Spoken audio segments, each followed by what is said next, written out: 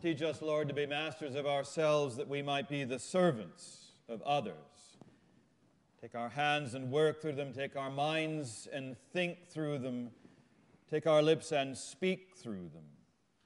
Take our hearts and set them on fire for Christ's sake. Amen.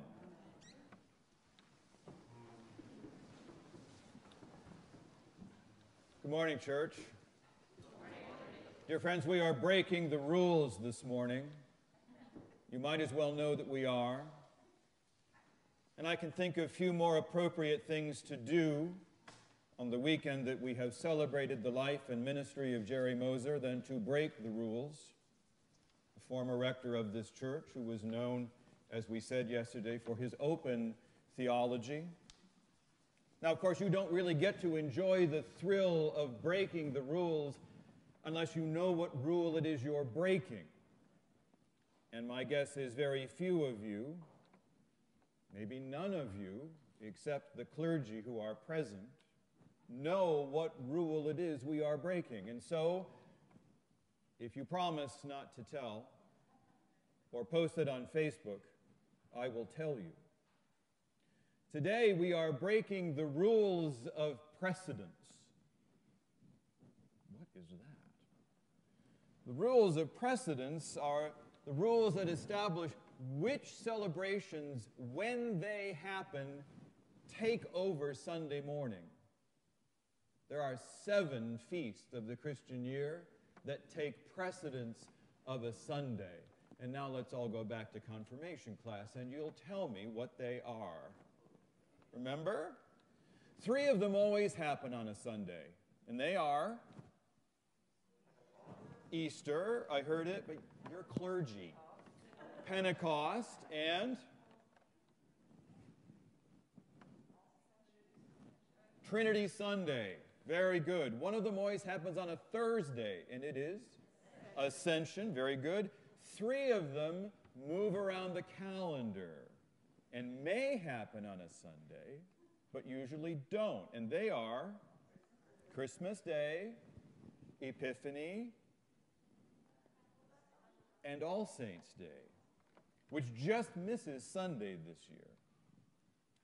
So those are the things that take over a Sunday. Otherwise, we do what the calendar tells us to do, except today. We're not doing it. We're wearing the wrong liturgical colors. We've read the wrong readings. We're breaking the rules of precedence. And when we do that, we are supposed to ask the permission of the bishop. But if you don't tell him, I won't either. Today we are observing the feast of St. Luke, which happens tomorrow, but we're doing it today. We're not doing it just because Luke is the writer of the gospel written in the best Greek. We're not doing it just because Luke, by writing both the gospel and the Acts of the Apostles, is the single author responsible for nearly a quarter of the New Testament. It isn't even just because his account of the birth of Jesus is the one that Linus says in A Charlie Brown Christmas. We're doing this because by long tradition, Luke has been remembered to Christian history as a physician. At the end of the letter to the Colossians, Paul calls him O Iotropos, O Agatepos, the beloved healing one. An idea that has come to be associated with Luke down through our history. And after all we have been through these past 18 months, it is certainly understandable that we would bend the rules a little bit in order to give ourselves a chance to reflect prayerfully on healing, on healers, on those who care for the sick and the suffering, but even more on how this long, strange season of pandemic and death has changed our understanding of what healing is, what it means to be healed, and of our own need for healing. We are, all of us, products of our culture of scientific medicine. Every one of us has been spared the pestilences that stalked our ancestors. that early generations simply regarded as part of the risk of life, polio, measles, rubella, diphtheria, our understanding of health is shaped by the medical model of disease. A disease is a problem for medicine to solve, treatment is the solution, and cure is the outcome. But in all of that, we have lost track of what it means to be healed. One of the wisest things my supervisor taught me during the year I spent as a hospital chaplain was just these words: many people leave the hospital cured who have not been healed. Healing isn't something that the medical model of disease gives us, because healing involves not just our physical bodies, but our fundamental sense of wellness, our sense of wholeness, our body, mind, and spirit. Healing is holy business because it involves our wholeness, and that is likely why, with all the talking and listening and reading all of us have done over these past months about illness and disease and vaccinations and variants, we have not heard a lot about healing, because it is something outside the grasp of even the incredibly capable scientific tools that have given us the ability to fight this virus. Wellness is about more than treatment and cure. And so in your prayer this morning, ask yourself, what does healing mean for you? What is it? After all these months of lockdown and distancing and estrangement from each other and isolation, what is it that you need to have healed? What no longer feels whole? Certainly our sense of invulnerability has been damaged, although that may be a blessing in disguise. After all, we are not invulnerable. We are frail, and there is more danger in forgetting that than there is discomfort in being reminded of it. But you know, our social fabric has been damaged. The gentle bonds that link us together in friendship and community have been strained. We have been separated from each other, seeing each other in little two-dimensional boxes in the eerie glow of our laptop screens. It's not just me that needs healing. It is us that needs healing. Arthur Kleinman is a scholar I had the privilege of coming to know a little bit during my graduate school years. Professor Kleinman trained as a doctor and a psychiatrist, and then he went back to graduate school to study social anthropology. Throughout his life, he's been interested in health and healing, understood as both an individual and a social, a cultural phenomenon.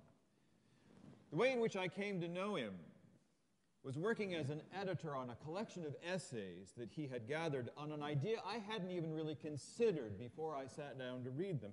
Kleinman's idea was that suffering is not merely an individual matter, but a social matter. The title of that collection of essays was Social Suffering. Essays written by scholars in medicine and public health and psychiatry and religion from all around the world. Kleinman's wisdom was that major social forces that shape and affect human welfare on a mass scale create an experience of suffering on a mass scale that can only be described as social suffering. We, brothers and sisters, are living through a moment of social suffering. It is not even principally the global medical impact of a virus that has now killed nearly 5 million people. Our social suffering from COVID has come about from the distances that have grown between us. from the disconnection we have experienced from our communities, our neighbors, our friends, from the fear that has engulfed us and that makes us wary of even the simplest encounter with another human being. That is the suffering we have felt. And this is the healing we need. We need to be healed of our fear. Fear is corrosive. It brings out the worst in people and in the societies we make. We need to be healed of our disconnection. We need to bind up the wounds that have been inflicted on our communities, on our friendships, on our church. So where do we turn to be healed from all of this? What is the source of our hope here? We honor healing today. We give thanks for the skills of healers, but where do we go to heal our society, our community? Where do we go to seek the balm that will heal our spirits in this time of social suffering? Did you notice that in that first reading Debbie read, after the first few verses that extol the work of doctors and physicians, suddenly there is this proclamation: God's work will never be finished. And from God, health springs over all the earth. Dear people of faith, there is our answer. Healing, wholeness, wellness, that is not the product of the medical model of disease. That is God's work. Healing is spiritual work. And that means it is a matter for the whole body of Christ, for us, the church. It may sound strange, but that doesn't mean it isn't true. We must be each other's healers for the suffering that we've been through. We must reach out to each other. We must weave ourselves back together again. Because we are followers of Jesus, we must be on the lookout for those who have so suffered from the isolation and deprivation of these long months that they have forgotten how to be in community. Maybe they've even forgotten that to be human means to be in community. The Holy Spirit works in the world by working through us. And we must be the healing presence of that Spirit for each other. Whether it is loneliness or isolation or fear or sorrow that has been your heaviest burden these past months, whether it was the loss of that sense of ourselves or the shattering realization of how frail we truly are, whatever it is, the spiritual work of healing those wounds is a task for all the people of God's church. And to do that work, we must come back together as people of this community. We have to dare to venture back out from the safety of our caves and renew the connections between us that make us a Christian community. I'm coming to the end. Just think about this. What if all this time of sorrow and loss, what if all these long, dark months of isolation and distance, what if all of that has been preparing us by God's grace for something? What if in all the harrowing of these days, we have been made ready for new challenges, new opportunities, new occasions that lie ahead of us? What then? We won't meet those challenges unless we meet them together.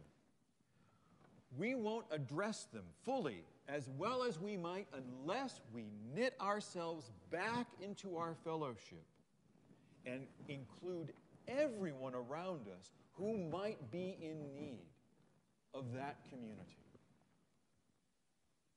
So let us be the healers for each other, dear friends. Let us recommit, reconnect, and renew our joy in being this gifted, loving, beloved community. And then, when they look at us, they will know that God's work is still not finished, because they will see it being done here. And when they listen, that day, they will hear this hope fulfilled in their hearing. Amen.